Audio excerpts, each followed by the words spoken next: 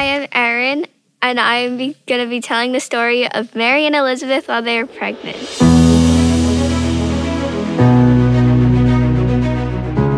So Elizabeth and Mary are cousins, and then Mary went to Elizabeth's house because they were both pregnant, so that Mary could tell Elizabeth the news, and Elizabeth could tell Mary the news. So Mary knocks on the door. She's probably thinking to herself like, oh my gosh, God gave me this job to give birth to Jesus, and I'm only like a young person, and I don't have like that many, I'm not that special. And then Elizabeth opens it, and Elizabeth's like, oh, hello. And Mary's like, hi, guess what? God made me the mother of Jesus, the Savior of the world. And then Elizabeth is just standing there probably thinking, what is she talking about? Is my cousin really giving birth to God's special child? And then Mary's like, yeah, it's true. And then suddenly Elizabeth's stomach starts moving.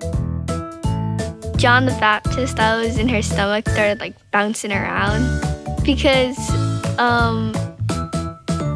John the Baptist knew like Jesus was in Mary's stomach and they were right next to each other.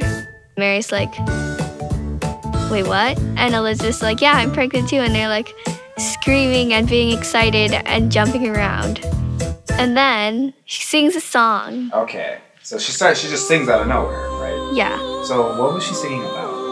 You don't have to sing if you don't want to, but what was she singing about? She was like praising the Lord that they both just happened to be pregnant at the same time, and thanking him that that he chose her to give birth to his child. She would probably sing something like, thank you, Lord. Oh my gosh, you're so amazing. You're the best. And I can't believe you chose me. And thank you for giving Elizabeth a child as well. And then Mary didn't feel like walking all the way back home, so she stayed with her cousin for 3 months, talking and being excited and eating lots of donuts.